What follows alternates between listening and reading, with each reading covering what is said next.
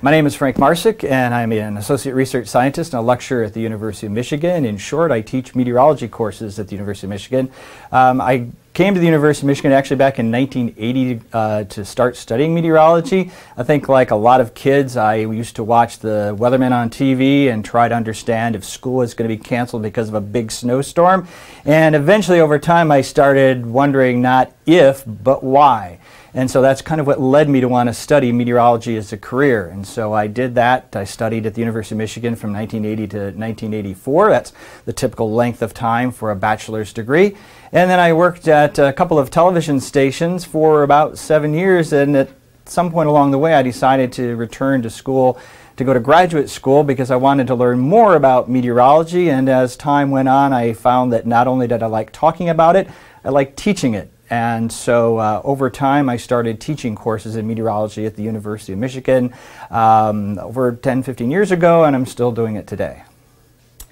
One of the most important weather forecasts really in all of world history is what a lot of people are saying, the forecast for D-Day, June 6th, which was originally scheduled for June 5th, 1944.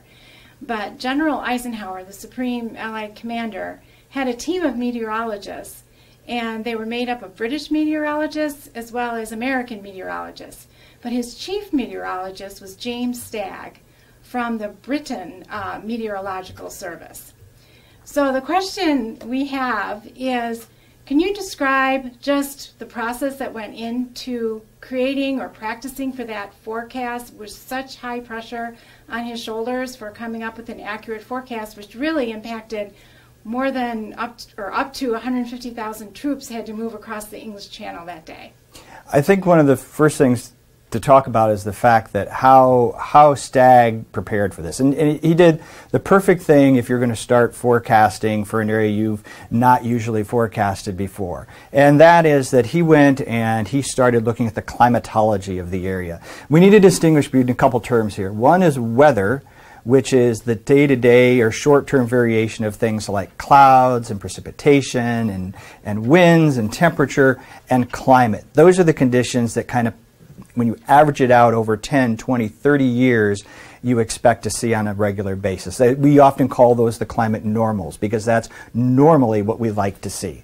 And so what Stagg did is for a long period of time, he looked at the data from many years back to understand, on average, what are the conditions that you typically see in the month of June, May and June across the English Channel.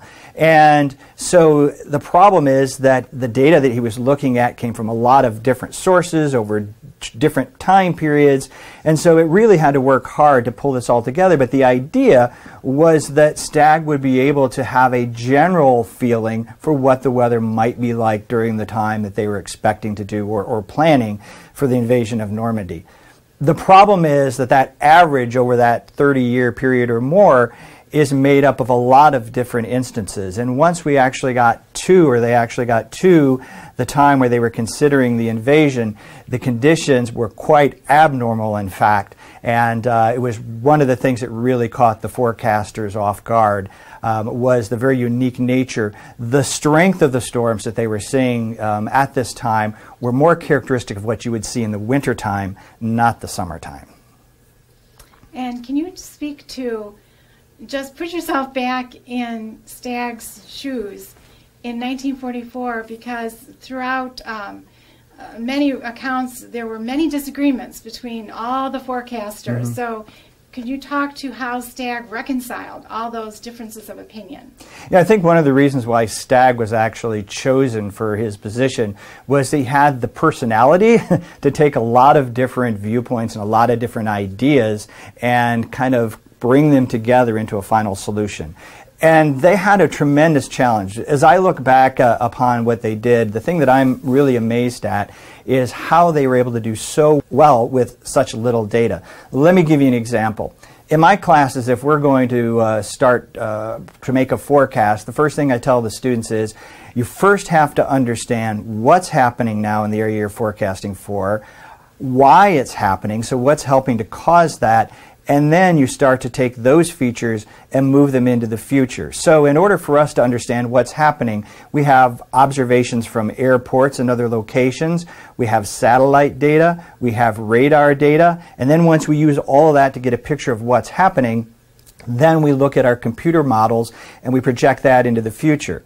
Stagg and his colleagues, basically all they had was the surface observations. The satellite data would not come for several decades. Radar data were still at least a decade or two away, and the numerical weather prediction models wouldn't actually come around until the 1950s. They had some basic models, but not to run them on a computer and really use them on a routine basis. So what they did is basically there were a lot of different techniques they could use to try to take the current conditions and figure out what was happening next. Part of the reason why there were such differences of opinions is the different groups were using different approaches. What the U.S. Forecasters did is Colonel Crick had put together an approach in which he had cataloged all different types of weather systems for many years in the past, and they would take the current conditions and try to find an analog. What was a situation in the past that looked exactly or very nearly exactly the same as the conditions that particular day? And then what they would do is they would take that past occurrence and make the assumption that since they're so similar, they're going to evolve similarly over the next several days. And so that's what they would do. They would take what happened in the past and say, this is what's going to happen in the future. The British were using a slightly different approach. They were following an approach that had begun in Norway a couple decades earlier, in which they had reviewed all kinds of weather systems and sort of noticed that there was a certain pattern to how weather systems developed. And so they were kind of leaning on that approach. And also, just about this time, we're finally starting to get observations of the upper atmosphere. And they knew that what was happening at the surface was closely linked to what was happening in the upper atmosphere. And as a result, the British were using kind of this combination of the Norwegian approach and really incorporating the upper level data. The Americans were using largely their analytical approach, and so these two groups were using somewhat different data, using different approaches, and so it's really not surprising that the answers that they were coming up with for future weather over the next couple of days would be quite different. When we get into the actual forecast of June 4th, 5th, and 6th, Stagg noticed something that no one else did, if you could speak to that. Mm-hmm. So first of all, it was a brilliant move when it was suggested that Stagg and his team actually start running through a series of practice forecasts. Now, think about it if you're talking about a baseball team. If you had a shortstop who might be very, very good at what they do, but what makes a team effective is all the different players working together. So it was really important. You had all these experts who were really good at what they did, but they had to learn to work together. And one of Stagg's main jobs was to try to take all these different ideas and pull them together. So before they even approached D-Day, they started working on a forecasting approach where they were assuming that they were several days away from the invasion, and so they started putting together forecasts for the actual invasion. And as Stagg notes in his book, as important were the conditions in the days following, because once they actually established presence on the beachheads, they then needed to reinforce the troops that were there, the supplies that were there. So they needed not only good conditions the day before and during the day of the invasion, but also in the days that follow. Okay, so let's get into the forecast for June 4th, 5th, and 6th. Okay, so what we're going to do is we're going to take a look at some of the maps. And so the first one that we're going to bring up is June 5th. This was initially the day that they anticipated that they would be doing the invasion. And I think there's a couple things that we want to talk about this map first. Okay, one of the things is that you can see that where we have these areas of low pressure, they actually have the word low written on them, they're in the middle of a series of concentric circles. And where the lines of those circles are close together, that means there's a very strong pressure gradient and the winds are going to be very strong. And so that was a very those were the conditions that they actually wanted to avoid. That would have made it very difficult for the amphibious vehicles to bring the troops on shore. Also, you notice down in the lower left-hand corner we have that broad area of high pressure. This was one of the points of contention between the different forecasters. The Americans felt fairly comfortable that that area of high pressure was going to be working its way eastward, helping to relax the winds, decrease the cloudiness in the skies, and make conditions favorable for the invasion actually to occur on the 5th. What the British forecasters were more concerned with were these two low pressure centers that you can see on the map, expecting them to move primarily eastward and therefore continuing to provide some unsettled weather for the forecasters, or for the forecast time period. And so this was some of the back and forth that the forecasters were having, is which was going to prevail, this series of weather systems or this broad area of high pressure that the U.S. forecasters thought might bring the kind of conditions that they actually needed. On June 5th itself, one of the things you can see is right now you see that cold front that's stretching across the northern part of Europe, across the northern part of France, and it's passed through the English Channel at this point. The day before, on the 4th, when they were actually finally making the decision whether or not to postpone the invasion, there was great concern about what this front would do, what this weather system would do, and eventually the decision was made that this weather system and possibly the next system moving in quickly behind it were just going to bring this continuous stretch of poor weather. And so they sort of decided against what the U.S. forecasters had suggested was going to occur. That night, one of the things they found as we went into the early morning hours of the 5th was they realized that this frontal boundary, this cold front, was actually starting to work its way through Scotland and was racing to the south. Now, they weren't exactly sure why that was there, because there are actually several weather systems that had sort of combined north of the area of interest. But one thing they realized at that point was that that front was probably going to move through and take some of the strong winds and clouds with it, as the weather system itself was starting to weaken, and so those pressure lines were going to get farther apart and the wind conditions would be more favorable. And it was at that point that Stagg realized there might actually be a window of opportunity on Tuesday once this front had moved far enough to the south. Can you explain exactly how you are reading the cold fronts and the warm fronts and the pressure systems? Sure. So we've already talked a little bit about where the low pressure centers are, right? And those are clearly marked. But what we are seeing in these frontal boundaries are there. Those are actually, the reason why they're called fronts is they're the front or leading edges of different air masses. So the warm front is the leading edge of an area of warmer air. And that usually has a lot of humidity as well and can help in the formation of clouds. The cold fronts, and the cold fronts are the lines here that have the small triangles on them, that's the front or leading edge of colder air. Usually once that moves through, you often have conditions that will settle down a little bit. The clouds are usually associated oftentimes with the fronts themselves. So once the idea was realized, or they realized that those fronts were actually going to be dropping to the south of the English Channel, they realized that some of the heavier clouds and the lower clouds would be moving south as well. And so the conditions that the troops really needed, which were not much cloudiness, and if the clouds were there, they needed them to be fairly high off the ground. And also the winds would be weakening as well, and that was very important, as we mentioned, with the amphibious forces. Okay, so let's then go into, once the decision was made to delay it from June 5th to June 6th, explain the process or the forecast that allowed Eisenhower, in his famous words, saying, okay, let's go.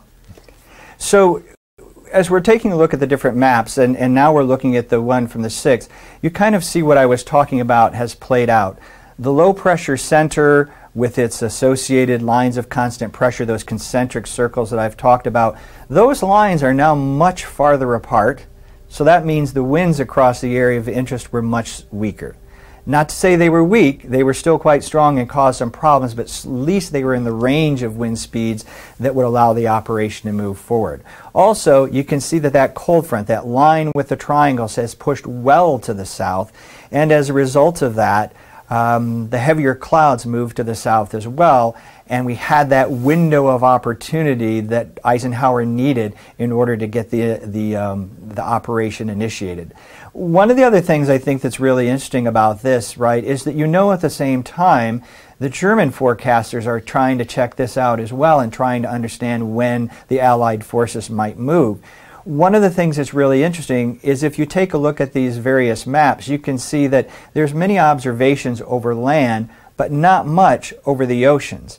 And also, as you go farther west, the Allied forces had the advantage of having Canadian and U.S. observations as well. So the Allied forces, when they were trying to understand where these fronts are going to be, had a lot more information upwind, if you will, of the area of interest than the Germans did. All this weather data was classified information. And so the Allied forces could see basically what was coming, and the Germans had much less of an idea what was actually headed toward the area of interest.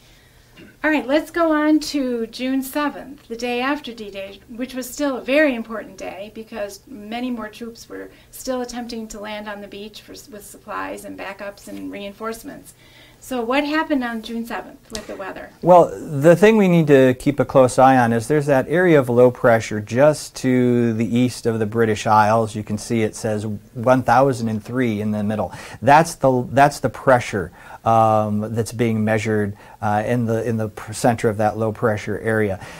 Earlier, the previous 2 days, that was 900 and something. So in other words, the pressure is increasing. That means this weather system is slowly dying. It's weakening. And you can see, once again, those lines of constant pressure across the area of interest are getting farther and farther apart. So the winds are weakening. The other thing that's interesting is that broad area of high pressure that was over the Azores, off to the south and west, that originally thought might bring the clear conditions and that the U.S. forecasters were relying on. Even though that didn't play a role in that first day of the invasion, you can now see that that's starting to edge over into that area. So it actually did play a role once you got to the 7th, allowing those lighter winds and relatively cloud-free conditions to allow the resupply missions and things like that to continue.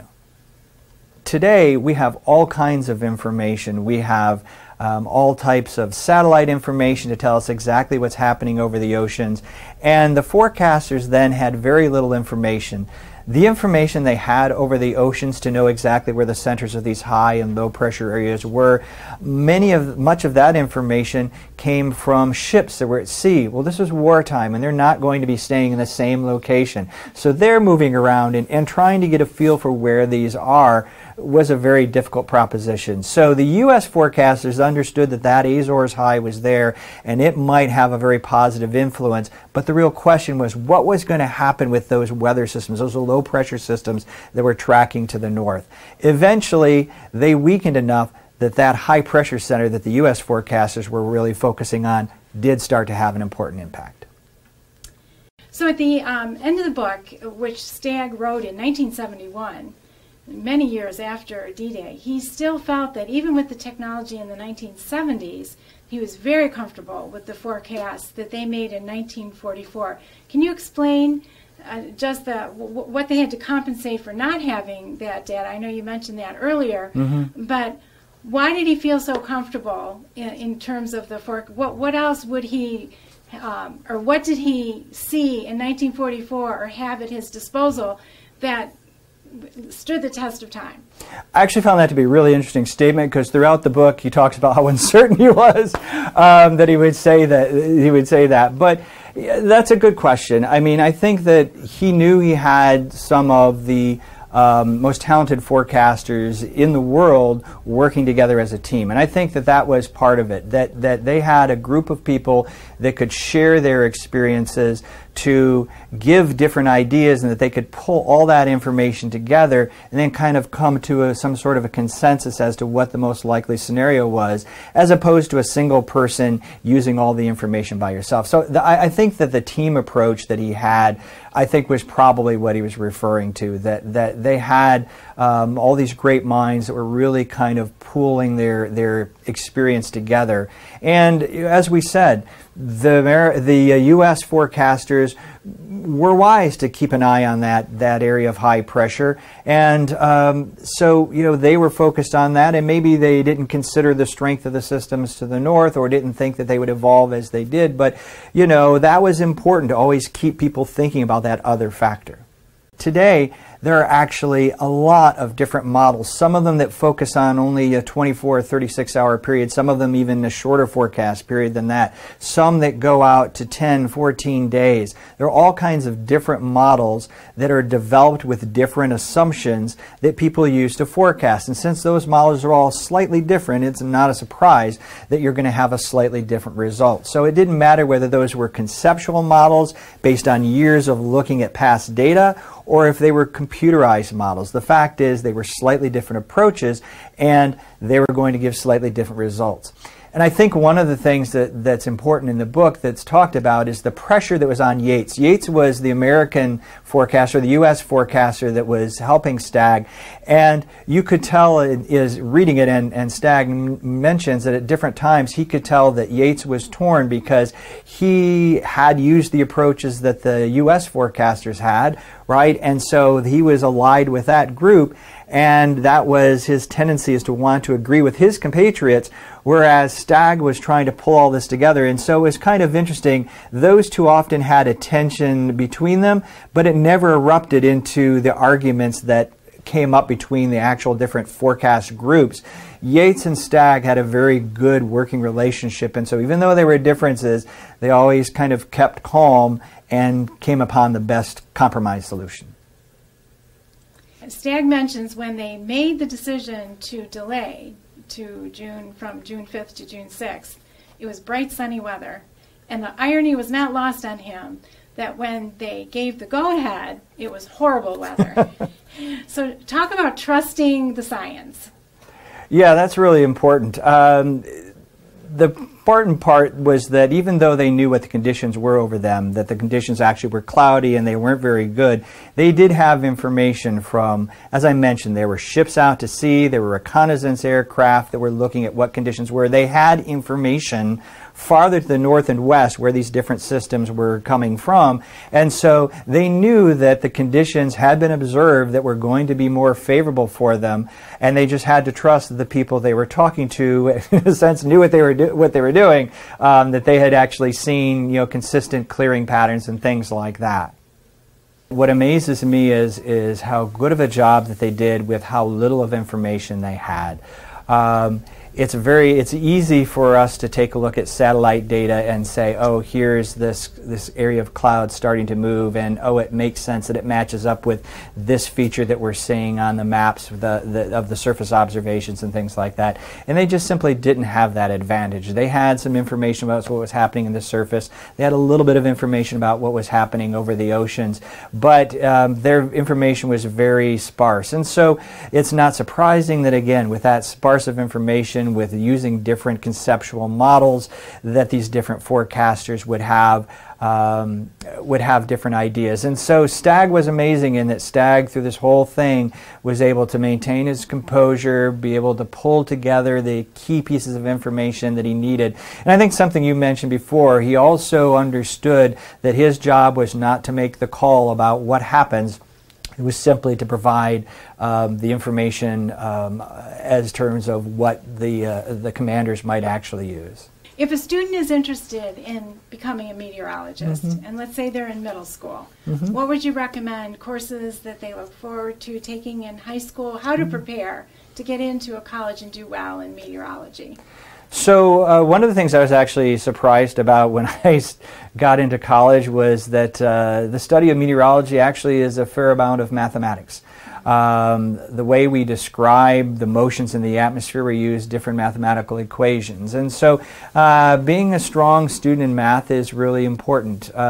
We also use a lot of information from the forecast models, or we're pulling information from a lot of different places. And so being comfortable and starting to learn a little bit about how to how to write computer code and things like that. To have some familiarity with that, and a lot of schools and middle schools and high schools that have these robotics teams use basic computer programs to control those robots. And so, you know, just getting involved in projects like that so you're really comfortable with computing languages, and like I said, have a strong background in math, and just really a love of the science. I always tell people that the students I see that excel the most in really any field are those that are really passionate about it. So if you're passionate about the weather you see around you and you kind of develop some of those skills, I think you've got a good chance of really enjoying a career in meteorology.